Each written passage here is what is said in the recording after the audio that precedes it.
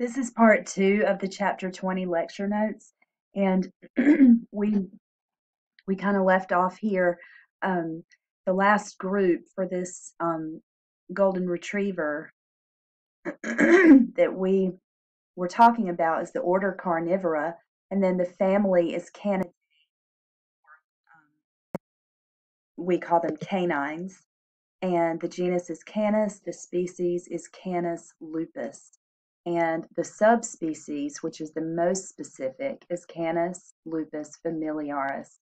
And notice that the species name is written with the genus name first capitalized, and then the species name lowercase, and the whole entire word, the whole entire scientific name is either in italics or underlined. And that is a system called binomial nomenclature. Binomial means there's two names. And the genus, the species name is the genus plus the species epithet. So Homo sapien is the species name for human.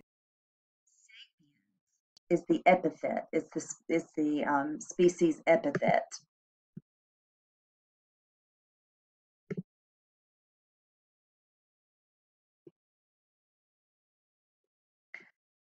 Okay, so how do scientists determine evolutionary relationships? Um, a bird wing and a bat wing are what we call homologous structures because they share many of the same bones. Their structure is very similar. In this case, the function is similar as well because they both use their wings to fly. But the a dolphin a dolphin's pectoral fins actually have the same bone structure as a bird's wing or a bat's wing, or a similar bone structure. They have this upper arm bone called a humerus, and then these two bones are the radius and the ulna. Frogs have the same bones, those same three bones, and then the rest are the digits.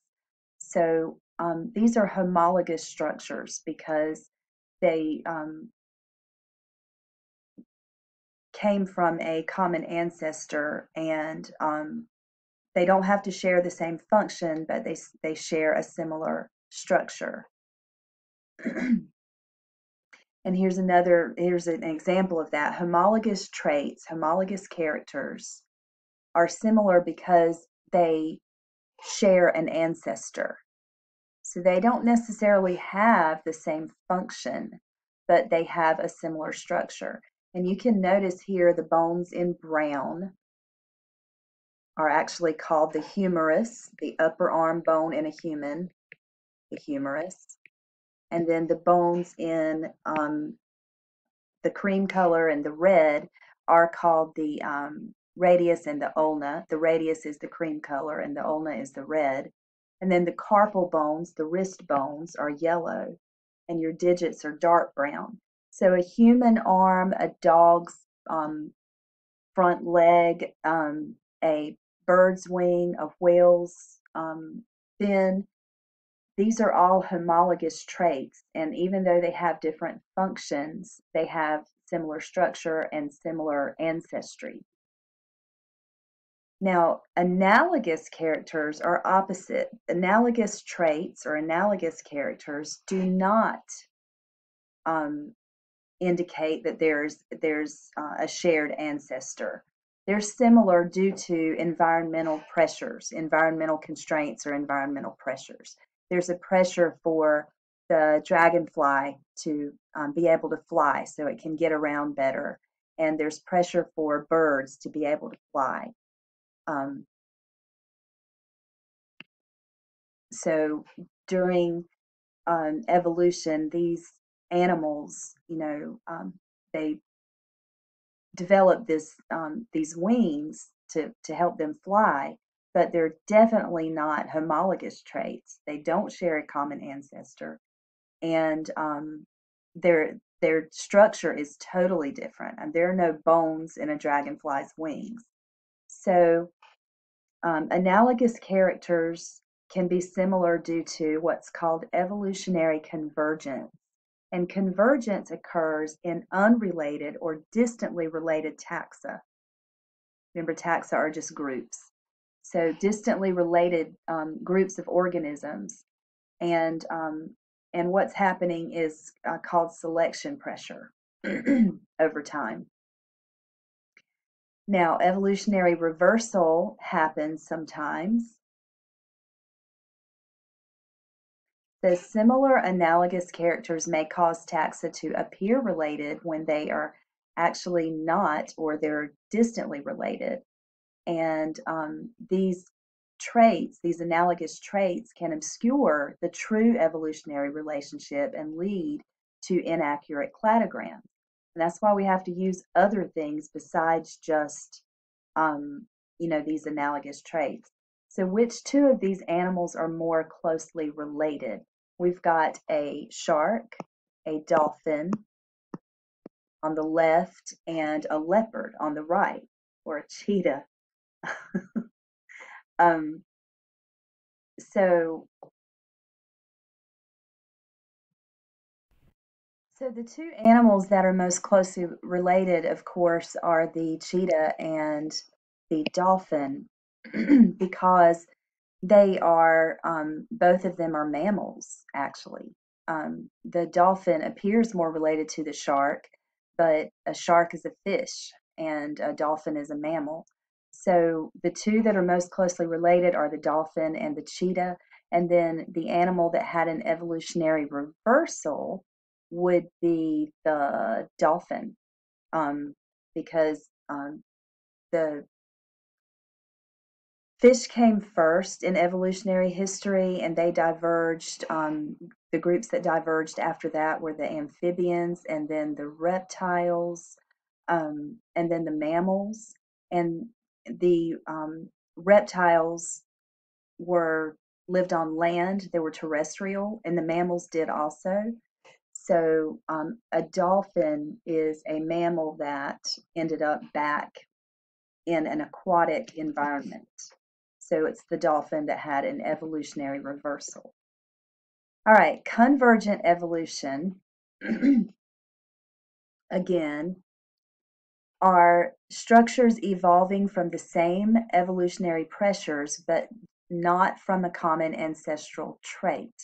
So the wings in birds and the wings in insects like dragonflies or butterflies are examples of convergent evolution. In other words, the two organisms have converged and become more alike over time, but not because they have a common ancestor. And leglessness in worms and leglessness in snakes. Worms and snakes are not related, very closely related, but they don't have legs. So over time, what we've seen in worms and snakes is convergent evolution. And then evolutionary reversal is when we see traits that are lost, and then ancestral traits that are lost and then they come back. So ancestral traits are sometimes lost in descendants in one group. For example, the loss of limbs in snakes, because all other reptiles have legs, and then the loss of hind limbs in cetaceans. So what happened with reptiles is the reptiles, in evolutionary history, the reptiles with legs came first, and then, but before that, the fish came before the reptiles, and the fish did not have legs. So the reptiles had legs, and then snakes are where we see the evolutionary reversal back to no legs. All right, so the best comparisons are DNA and RNA comparisons. In other words, nucleic acid or genetic material comparisons. When we compare DNA from different organisms, we can get really specific with the percentages of the DNA that are alike and the percentages that are different. But the limitations of using just DNA comparisons. It says with only 4 different nucleotides, sequences may appear homologous when they're not, especially if they're short sequences. And certain mutations, like insertions, deletions, and frame shift mutations, that shift sequences can give the appearance of being unrelated even when they are. So it's really important when they do DNA comparisons that they use many different samples of DNA, and that they have to be very careful to not to overlook similarities that really are not similarities. Understanding evolutionary relationships is important, and the reason is research on related species may help to better understand human health and medical issues. We do use animals for medical research, whether you agree or disagree with that. Understanding evolutionary relationships helps us track the evolution of parasites and viruses. Parasites, particularly bacteria and protozoans, and viruses can evolve very quickly, very, very quickly, and they can evolve genes that give them resistance to the drugs that we have and the vaccines that we have available. So if we can learn to track the evolution of those genes and those new resistance traits, we can maybe do something about it before it's too late. Understanding evolutionary relationship helps us to use biotechnology to genetically engineer our crops and our livestock to produce more effective drugs, for example, human insulin, which is now manufactured in bacteria. The gene is inserted into bacteria, and the bacteria actually produce human insulin. So we don't have to use insulin from cows or pigs. Cladistics is a process to arrange the taxa or the groups by homologous characters or traits into clades or branches. And that is a cladogram when you do that. What you're looking at here is a cladogram. And the goal is to produce cladograms where all clades are monophyletic. So all the clades, and monophyletic just means that the clades, the organisms in that clade had a common ancestor. So a monophyletic group includes all the descendants of a common ancestor, and it includes that common ancestor. All organisms within a clade stem from a single point or node on the tree, on the phylogenetic tree.